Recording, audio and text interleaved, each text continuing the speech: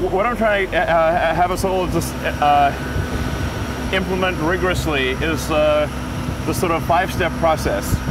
First, make your requirements less dumb. Your requirements are definitely dumb. Does not matter who gave them to you. It's particularly dangerous if a smart person gave you the requirements, because you might not question them enough. Yeah, you might take it as like gospel, like yes. I have to do this thing. Everyone's wrong, no matter who you are, everyone's wrong some of the time. So make your requirements less dumb.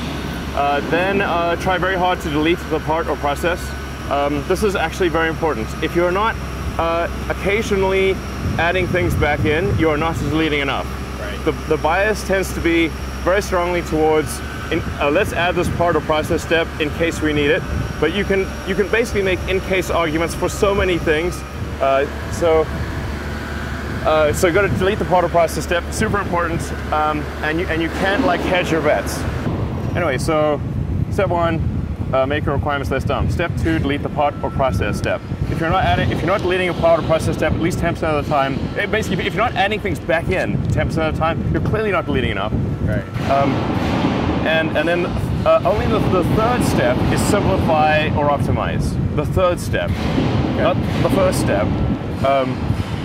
The reason it's the third step is because it's very common, it's possibly the most common error of a smart engineer is to optimize a thing that should not exist. And then finally you get to step 4, which is accelerate cycle time. You're moving too slowly, go faster. But don't go faster until you have worked on the other 3 things first. Gotcha. Like if you're digging, you know, your grave, don't dig it faster. Stop digging your grave. Right. And then the final step is automate. Now I have personally made the mistake of going backwards on all 5 steps, multiple times.